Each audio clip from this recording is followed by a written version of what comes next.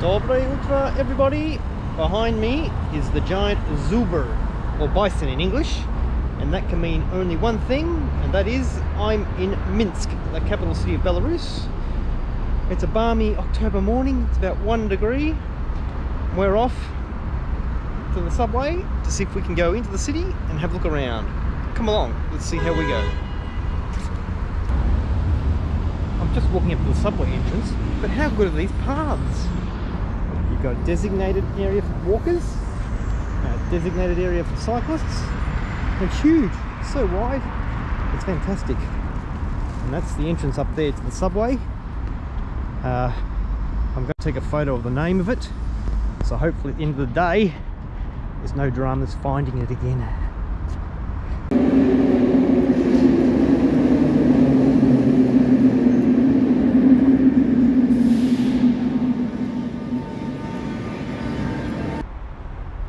Well, the metro wasn't too intimidating. You can easily catch it without speaking any Russian. There's only 2 lines and your entrance fee is a token. So you just need to go up to the window, indicate how many tokens you wanted. I wanted 2. And then just swipe your FBOS card and she'll hand you the tokens. So it's nice and easy. There's no different fares for any destination, so you really don't need to speak Russian to catch the metro, which certainly is nice and user-friendly for a tourist. I appreciated that. Now, to walk up here, something of interest for you. Watch all the movies in Australia and America about the KGB.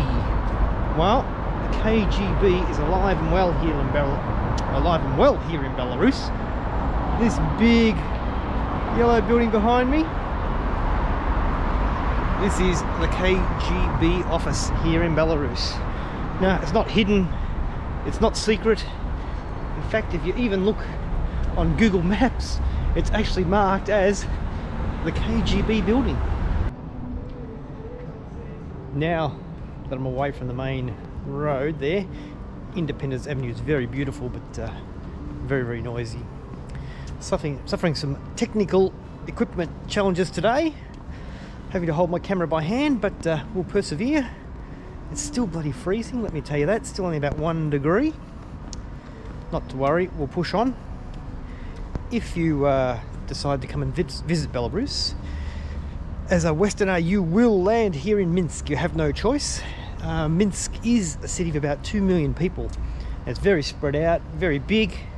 And gee whiz, I'll tell you what, there's a lot to see. You would want, or at least a couple of days here, maybe even 3, just in the city itself.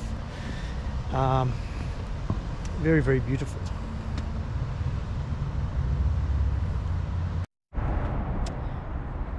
Today, what I've decided to do is, I'm not going to try and do a full city tour for you. I'm just going to challenge you with some interesting visual sights and maybe even a bit of trivia. And here we go with our first one. Have a look at this here.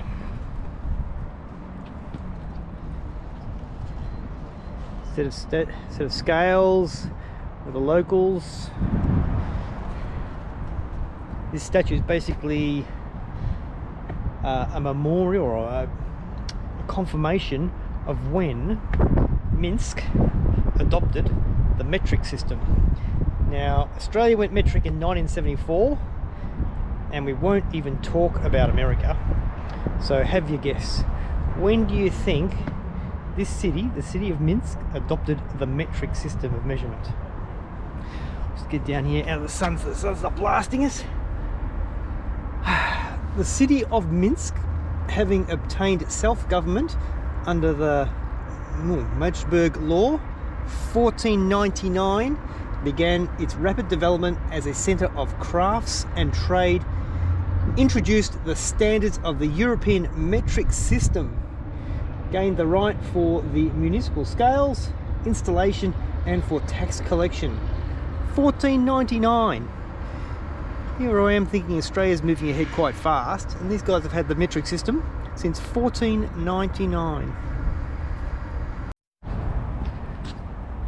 walking through what is one of the older parts of town.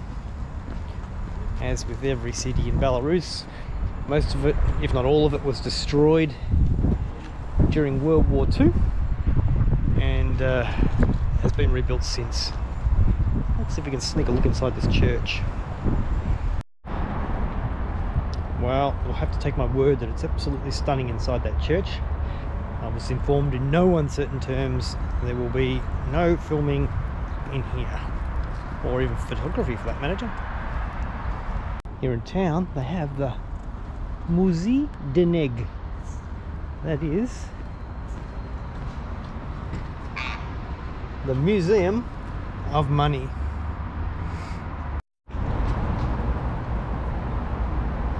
I'm not sure what me and my friends here are talking about. One of the things that does catch you out in this city as a Russian learner is a lot of the street signs, a lot of the memorial signs. They're not actually written in Russian. They're written in Belarusian, which is quite a different language, and I have no idea about that language. It does catch you out sometimes. Key to the city, anybody?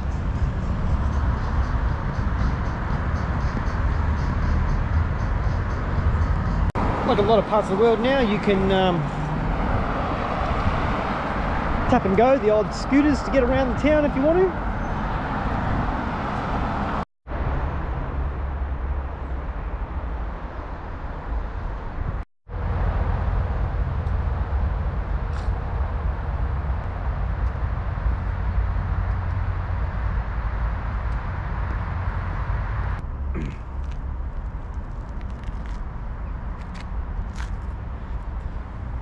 One of the most infamous names in world history, Lee Harvey Oswald.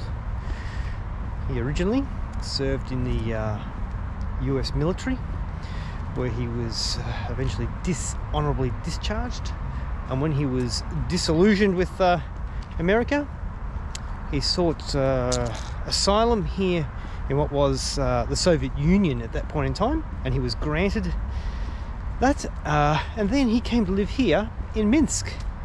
And up here, the second balcony up there, that is Lee Harvey Oswald's apartment. He lived here with his wife, where he had a daughter, but then he became disillusioned with the Soviet system as well, and went back to America. And then of course, I think it was about a year after his arrival back in America, he shot President John F. Kennedy. Perhaps I better put a disclaimer on that. That's if you believe Lee Harvey Oswald shot President Kennedy. Who knows? I've walked all the way down Independence Avenue, which is the main road up the middle of the city of Minsk. This is the victory monument for the victory in World War II. On the 3rd of July 1944, the Red Army finally freed Minsk from the grip of the Nazis. As you saw in one of my other videos, the USSR awarded 12 cities hero status for their efforts in World War II. So we have Moscow, Kiev, Odessa, and the same 12 as we saw before. Around the base of the Victory Monument, you can see 4 large bronze wreaths. These wreaths represent the 4 fronts of the Red Army that came and helped liberate the city.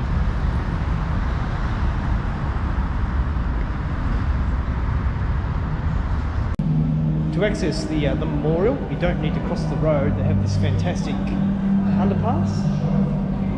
It also has a lot of stories and history down here. Some of it's even in English, so not everybody will struggle.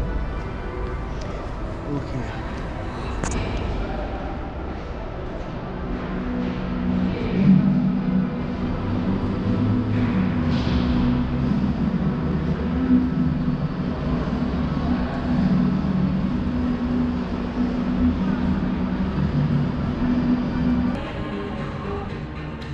Well, it's finally warmed up a bit and I'm able to take my hoodie off, but I've stopped for a pretty quick snack.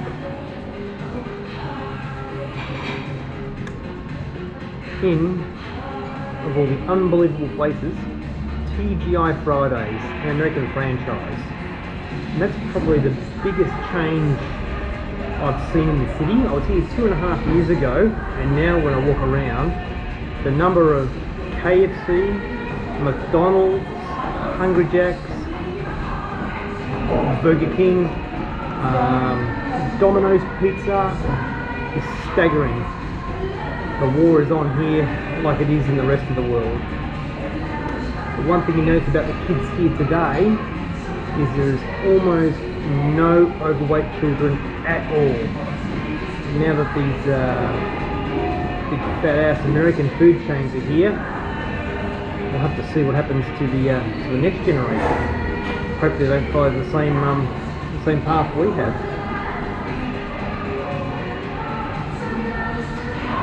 Anyway, that's quite a nice beer.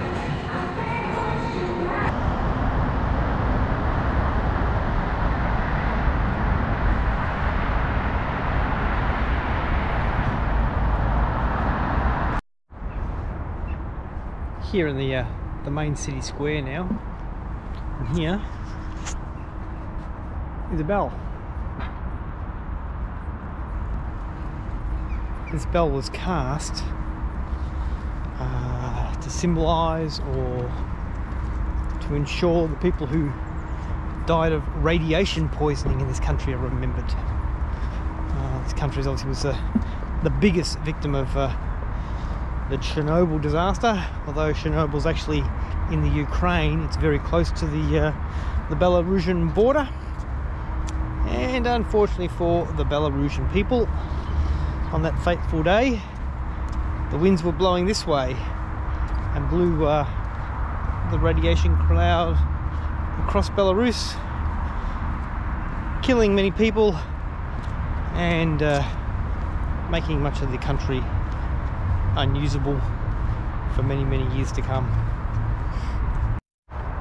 There's a bit more information about our bell. Placed here on December 12th, 2013, is the Earth from the site near Alamogordo, New Mexico, US, where the first atomic bomb was tested.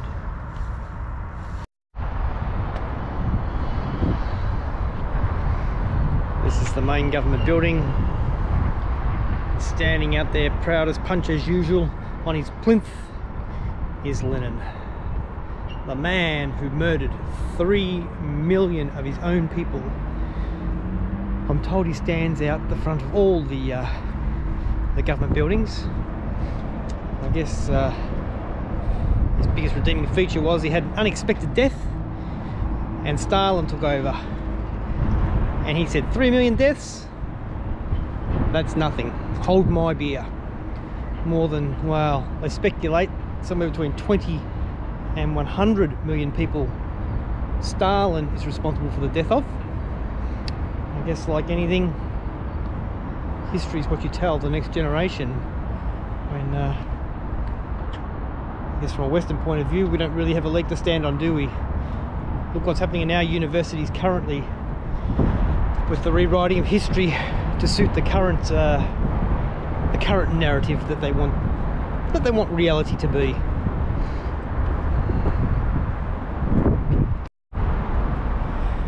Well, here I'm in front of the main spectacular city fountain, but of course for winter she's turned off. But each of the major cities of Belarus is represented. That's the Brest Park. But I wanted to have a look at, in the middle there, see the big birds? They're iced, or as we would know them, storks. Now the stork is one of the national emblems of Belarus, and there are plenty of them here. Well, actually right now there's none. How do you feel about having a national emblem that only spends 6 months of the year in your country? Basically, it gets too cold for them at this time of year, they head south.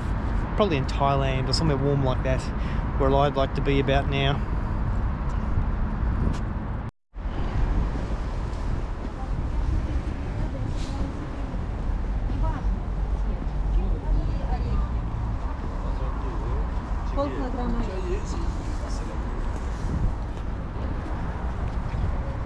Quite common to see these little pop-up seasonal fruit markets everywhere. The old Minsk, she's a big historic city. I've only touched on a couple of things here today, but certainly would be worth spending a couple of days here if you were in this part of the world, that's for sure. Now, my biggest challenge for the day, got to find my way home again. See you next time.